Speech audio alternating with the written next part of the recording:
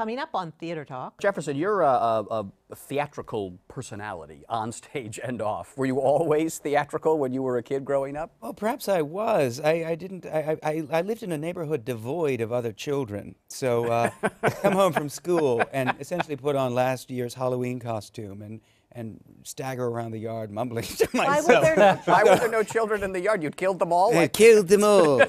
Theater Talk is made possible in part by the CUNY TV Foundation. I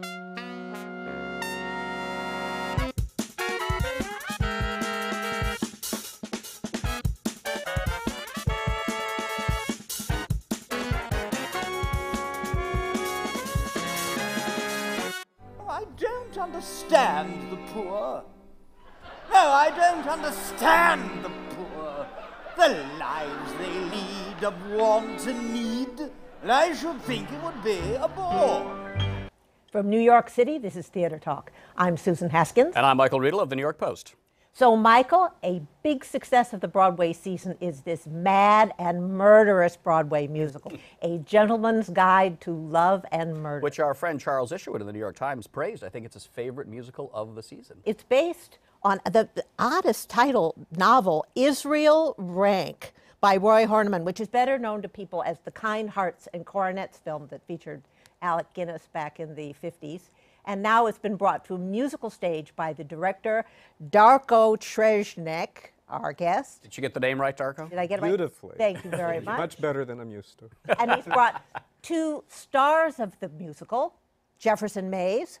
Welcome back, Jefferson. You were here when you did I Am My Own Wife, your Yes. Tony Award and every other award-winning play. And Bryce Pinkham, who is the murderer of A Gentleman's Guide to Love and Murder. Darko, what inspired you to take on this crazy murder plot and make it into a musical? 3 different actors, friends, told me about this wonderful musical, and they felt that I was right for it. And then my agent did the same thing. And then I directed a production of The Women at the Old Globe, which is, I think, one of the best things I've done. And Robert Friedman, who is one of the co-authors, he and Stephen Lottbach wrote Gentleman's Guide. He came to see it, and I think he felt that there was a right balance of seduction and subversion. You were right for a musical about a man who murders all of his relatives to get Sure, that's what attracted me to it. Because I think, you know, everybody was worried about that initially. I mean, who's going to follow the story? And I thought, well, musical audiences love success stories, no matter what. You know, Eliza Doolittle, How to Succeed in Business Without Really Trying. So I thought, like, they're going to go for this as long as he's good at it. And if the actor who gets reincarnated 8 times, each murder is a reward because he comes back, Jefferson in another role. So, Right. Yes, and you told me it was your inspiration to bring in Jefferson to play the 8 murdered people. Sure. Well, the authors asked me, you know, who I thought should play the part, and we had worked together, and I had just read... You didn't think Ethan Hawke?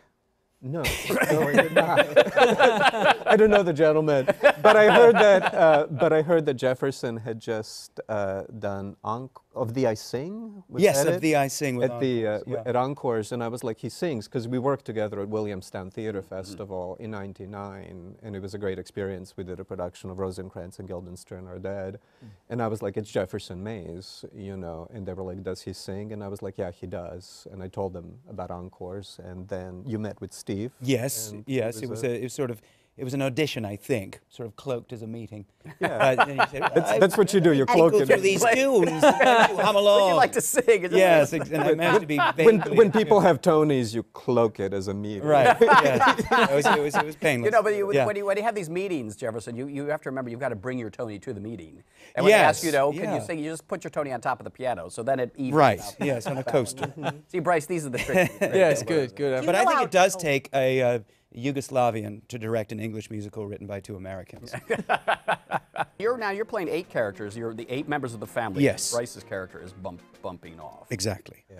Which Alec Guinness played famously in the movie. Did you take any of your lead or your inspiration at all from Alec Guinness? I assume. I take all my inspiration from Alec. Yeah, you can't go wrong whenever with that. possible. But I remember seeing the film Kind Hearts and Coronets when I was about 10 years old. Through a haze of pot smoke at my brother's film society at college, and he dragged me to see it, and I was just intoxicated by the experience. Bryce, Yes. you knew he was a great singer. When did you come into the process? You know, like a lot of things, I got a call saying, "Hey, there's an audition for a piece." So you actually had a genuine audition. Oh, It yes. wasn't a meeting cloaked as an Oh yes. Now, Darko, you have to cast someone like Bryce impossibly handsome in the role, right? Because the audience has to really like the murderer. They have to like the murderer. He has to be convincing as you know, the apex of this love triangle with two women. You know, and it was really interesting because some people, potential producers, had real problems not with the fact that he kills 8 people, but the They're fact that there's producers. They kill a lot more. no, but that there's an implication of a 3-way. Oh, and I was that's like, what- that is American morality. I was like, he killed 8 relatives. You have no problems with it, but you think we should get rid of a 3-way? You know, so I was like, Jefferson, how do you now distinguish each of the relatives? And they're not the relatives aren't the greatest people in the world. I No, mean, they're they're all a bunch of detestable. spoiled. Yeah, they're spoiled, Yes, rich kids who've narcissistic. achieved nothing in their Yeah. lives. So. Certainly. But can you give us a sense of, do you research like the background, or do you imagine what this one would be like? And Yes, I do. I must confess that when I did my first workshop and was confronted by the problem of populating the stage with all these different people, I used just whatever popped into my head at the time. And I'm a bit of a hat fetishist at home, and so I brought in my hat collection. Oh, that's good. And so I said, I have a Boer War era solar topi for Major Lord Bartholomew. I asked if he could be a military man, and they Right. changed it, and a top hat and a boater for the sexually predatory Asquith Jr. So it was sort of the hat determined the character. I work from the outside out. Did you have any idea of the hats? That was just what the actor brought to the. he brought them, but there were other things that happened in workshops, and so the set was later built to preserve the routines that Jefferson wish we came worked up that way with. all the You know, time. there's a guy who falls off the tower. Oh, yeah. And I was like, Great. well, I could build a tower, Yeah. but I was like, what's going to be funnier than this dopey routine, you know, that the two of them do? So that was the idea, you know, behind the projections and the Hitchcock vertigo spirals. you I made it wanted to beautiful. preserve. I wanted to preserve. We made it the gags. stupid, and he made it beautiful. Well, Sorry. So you guys are hamming it up in the rehearsal hall, just sort of goofing around and doing physical comedy shtick and that kind of. Yes, stuff? and all the things that seemed like a really good idea at the time in rehearsal, but are Yeah. actually quite painful now. I wish I could go back in time and find something a little less. Say, what you said about the hats is interesting, because Laurence Olivier famously said when he was developing characters, find the shoes, Yes. found the man. But you Right, worked from absolutely. the top down. You I go worked from time, the. it's a different way of working. Jefferson, you're basically on a marathon. I mean, you are going on and off stage with just such incredible energy, and one wonders even if you have time to differentiate the characters beyond the hats. You're asked to switch around so quickly. It does happen at lightning speeds, and I Did you ever mix them up and come on with the wrong hat? Well, I've come up with costume pieces from other characters, vestigial costume pieces, and it's gotten. I mean, I've had to tear them off in the course of the performance and hurl them into the wings, which has gotten a laugh. Yeah, you but- mentioned your dresser before. Is it Yes, one dresser or more? How good many? God, I have up to 4 people. Yeah, I mean, working it's- on me Yeah. at some points. But Julian Andres Arango is my dresser, and Right. he's like an actor whisperer, the calmest man I've ever met. He's completely zen, does lots of Bikram yoga, and he has a series of hand gestures. You know, he says, stop. Sit. Essentially, I feel like a Westminster Airedale or something. But he's a genius and keeps me calm. And then it affects these marvelous changes. Since this show is watched by a lot of aspiring actors and directors, I'd love just to get a sense of your background and what attracted you to the theater. We'll start with you, Bryce. You grew up Well, where? yeah, I grew up in Northern California, outside of San Francisco, and I always tell people that I think I had the. My first grade teacher told my parents that they should probably find an outlet for my reckless creativity, which they did. And that was, Pulling that girl's hairs in front of you. Exactly. And so I sort of had the bug at an early age, but never took it seriously until college, and then found myself at the Yale School of Drama, moved to New York, and musicals has been where I've got my foot in the door. Now, Jefferson, you're a theatrical personality, on stage and off. Were you always theatrical when you were a kid growing up? Well, perhaps I was. I lived in a neighborhood devoid of other children. So I come home from school and essentially put on last year's Halloween costume and stagger around the yard mumbling to myself. Why would there Why were there no children in the yard? You'd killed them all? I killed them all. No, it was just a neighborhood. There were no kids. So you had to entertain yourself. Yes, I did. Imaginary. So hence the one-man shows. Yeah. I think my first theatrical, we were talking about this the other day, was being read aloud to by my parents. Our television fell off the table sometime during the Vietnam War. Basset Hound ran under and got caught in the cord. And so my parents started to pass a novel around the table after dinner, like Great Expectations or David Copperfield or stories of James Thurber. And I loved that. My mother's face would change into whatever character she was reading. And it was magical and kind of creepy. And it really excited me. And my dad had a very lovely, detached narrative voice. So I think that's theater in its purest form, a story, a performer, and an audience. And so being read aloud to as a child was, I think, this seminal. Now, Darko, you grew up in the former Yugoslavia? Yeah, and in Belgrade. And when I was 7, I saw the opening ceremonies of the Olympics.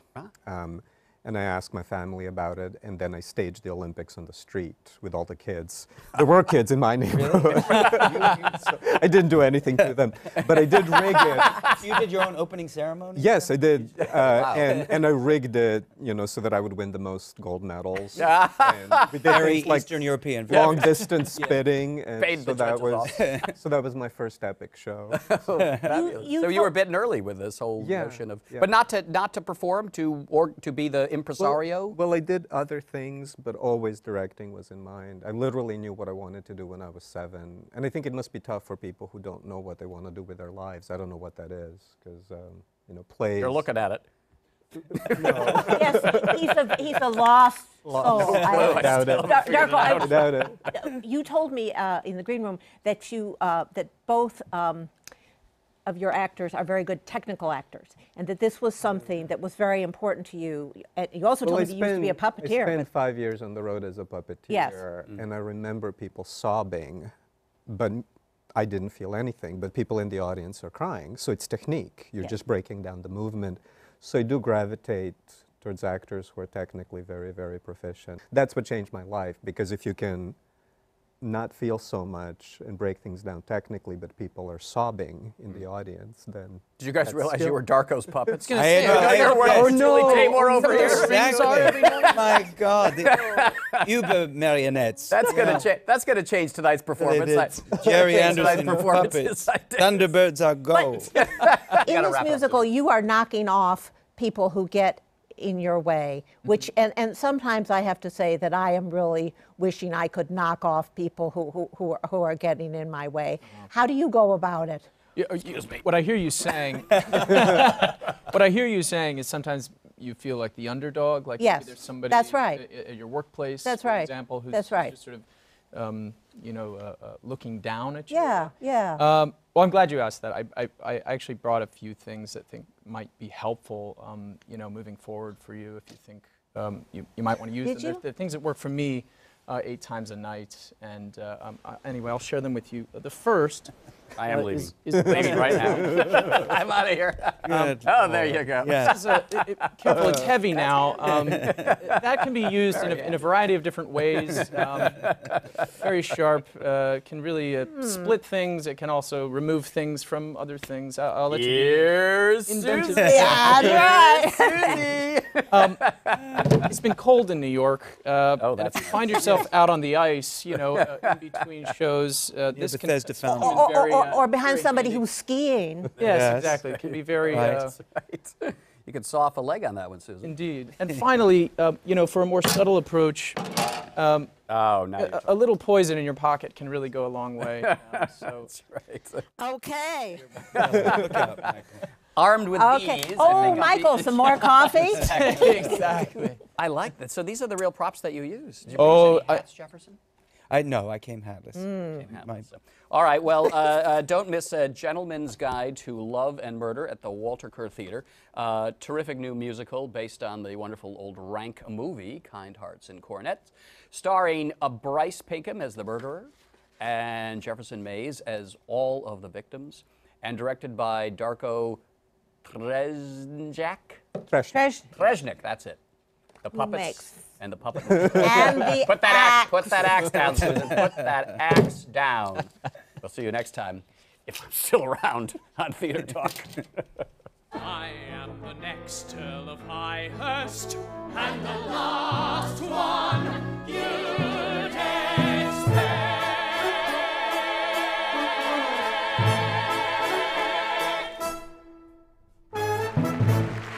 On March 16th, New York celebrated the 44th anniversary of the New Federal Theater, one of the first and most prominent black theaters in America. We are very pleased to have with us tonight the founder and artistic director of the New Federal Theater, Woodie King, Jr. Thank you. Welcome to Theater Talk. Woodie, in the last 40 years, how has black theater changed? Well, the introduction of new writers who explored new kind of things, the introduction of George C. Wolfe, the introduction of people like Ntozake Shange and August Wilson, who really explored the human condition in its totality. It was like amazing to see his 10 plays chronicling the history of African Americans in this country. Wilson, yeah. And so I was able to produce one of his plays at New Federal, Joe Turner's Come and Gone. Yeah, great And play. it was just amazing. So back in 1970, what gave you the motivation to start the New Federal Theater? Well, what happened, again, I was doing plays off Broadway with the Chelsea Theater Center and with the American Place Theater. And what happened is the advent of the Negro Ensemble Company and the advent of the New Lafayette Theater, I had all these plays, and I would go to them and ask the producing director of the theaters, please read this. And I said, no. And then one director says, look, if you want this play done, why don't you produce it yourself? And of course, I said, oh, this is an opportunity. I was at a location that had a beautiful theater, the old neighborhood playhouse. I was working at Henry Street Settlement. And the then director, Bertram Beck, says, oh, you want to start a theater? Why not? And we went around and raised the money, and Henry Street supported the theater for the next 20 years. You had been an actor, I know that. Yes. Had you had your eye on producing, or was this something that just sort of took you over? Well, again, when I was very young, I arrived in New York in 1964. So to make a long story short, I arrived in New York in a play that I had produced and directed, and I was starring in. It's a 3-character play.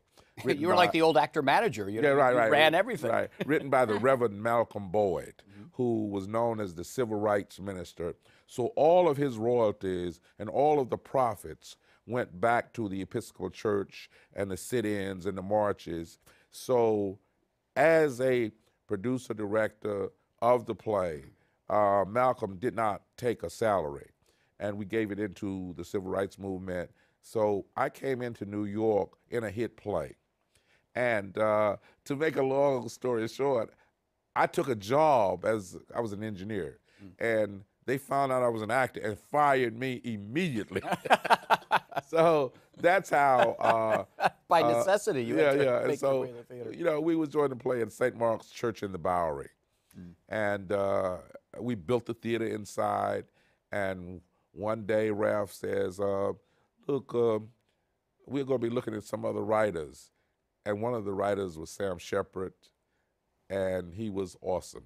And that's how that theater started. And so we went over to Henry Street and started our own. I'm curious, we have great black actors and great black playwrights, but there have been very few black producers. Well, why do you think that is? Well, I think African-American producers got to be willing to ask for investments. They got to know how to really go after federal, city, state money and go after contributors, donors, and sponsors.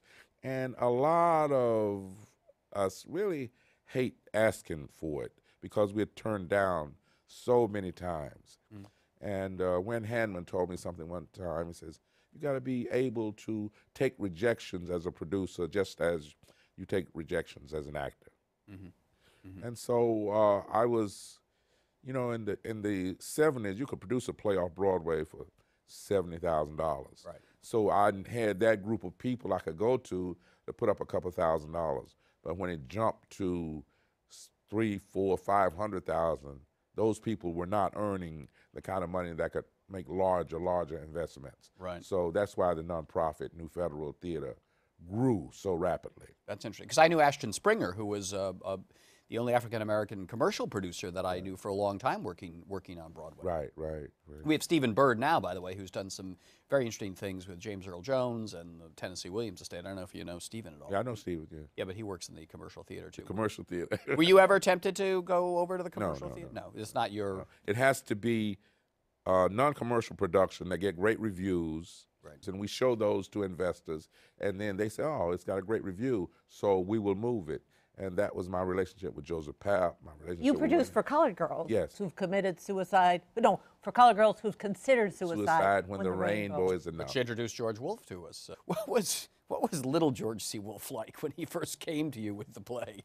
Well, he came to me with the Colored Museum. Colored Museum, Colored- yeah. right, From right. Crossroads. Right. And it before that, he had a play with something like, I think he did with Playwrights Horizon. They had something like 20 characters in it. And because I could not get the money and do it immediately, because New Federal we never really have the money at that point. We can't say, oh, I'll do it right now. We got to say, oh, I love it. Now we go and raise the money. Okay. And George was impatient. He still is. Yeah. So he went to Joe Papp. Right. And they brought it in from Crossroads. And the rest is history. But I want to go back to For Colored Girls. Okay. Did you cast that production? Were you, how far into the realization of that production were you working with it? No, I saw it at a cafe on East 3rd Street. Yes. Because 2 of the actresses in it at that time invited me over. Yes. I went to see it, committed to doing it, went to Joe Papp, and he said, well, if you do it and it works, we can bring it over to the public. And it worked tremendously. Great reviews from Harold Clurman and Edith Oliver, just great reviews. And then we moved it over to the public. And I guess 3 or 4 weeks into the re-rehearsing at the public, Joe felt that he wanted to bring in some stars. And we would walk around the block talking about what he wanted to do, and he was going to do it, and you couldn't say no to him. You just listen, be very quiet. But he never brought in Rosalind Cash, Gloria Foster, Ellen Holly. These were the actresses he wanted to bring in. And the play opened, got great reviews, and it was like that conversation never happened. And you had the wonderful actress Trezana Beverly, who yes. won the Tony Award. the One Tony. of the most wonderful performances I have ever seen, Trezana Beverly. She teaches at New Federal Theater acting, and she came to our 44th anniversary a celebration on April 16th. How much money did you have when you started the New Federal Theater? What was the original seed money for it? About $225,000. And I had to give up my job at the Rockefeller Foundation to get 75 of that because they didn't want it to be a conflict of interest. Could you give one piece of advice for young producers before we go? Starting their theater, starting a theater company. What would you tell young producers? Because the theater really only thrives when you have people who were your age now starting their dreams and their hopes and their theater. Well, I think I was very much aware of the contributions of the literary establishment, especially African-American literary establishment. And I would say to the young people, if you're not passionate about what you want to produce, don't try and produce it. You can't ask anyone to invest or even get a grant unless you are passionate. I'm going to do this play, I've got to do this play, and it is the most important play. But, you know, now it's more, you'll find young producers really throwing a lot of stuff against the wall and hoping something stick, and I don't think that's the way to do it. Or let's find another movie. Right. And they can do a musical. Yeah, we'll just churn as many things out as we can. If one's a hit, then it pays for the others. Right. But you devoted resources and your life, emotional well-being probably to a couple of shows over the years. Right. You got to believe in it, and the theater and my life are so inextricably bound. Yeah. It's like it's really one. You know, if I go to the theater, to see a Raised in the Sun is to talk to Denzel about something else. You know? And he started with you, right? Denzel started with you, yeah. Denzel supported the theater for the since he's been a star. Yeah, yeah. Sam Jackson supports the theater since he's been a star. Yeah. Morgan Freeman, his foundation always gives us funding. Happy anniversary, 44 years and counting. Here's to Woodie 44 King more. Theater. Thank you very much for coming to Theater Talk, and we look forward to seeing you again. Thank you. Thank you very so much. All right. I'm sorry we didn't get the thing in about Ed Bullins, but I hope we will come back. Oh, you could say, yeah. We're going to open Ed Bullins' play called The Fabulous Miss Marie, April 17th at Castillo Theater, and it stars Tanya Pinkins, Oh, she's who's wonderful. a fantastic artist as The Fabulous Miss Marie, and co-stars Roscoe Orman from Sesame Street. Very good. Thank you. See you next time on Theater Talk. Our thanks to the Friends of Theater Talk for their significant contribution to this production. Theater Talk is made possible in part by the Frederick Lowe Foundation, the Corey and Bob Dinelli Charitable Fund, the Noel Coward Foundation, Carrie J. Fries, the Dorothy Strelson Foundation, plus public funds from the New York City Department of Cultural Affairs, the New York State Council on the Arts, a state agency, and the Theater Development Fund's Technical Accessibility Program, which helps provide closed captioning.